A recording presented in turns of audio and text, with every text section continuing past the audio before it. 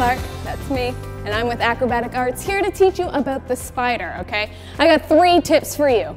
Number 1, you wanna make sure that you're putting the weight in your shoulders and in your chin, rather than just all on your chest in your chest stand. I know, it's kind of funny. But if we do that, then it's really hard for us to breathe. And if we don't breathe, we pass out. Don't pass out. Yes! Don't do it. Not a good decision, I'm telling you right now.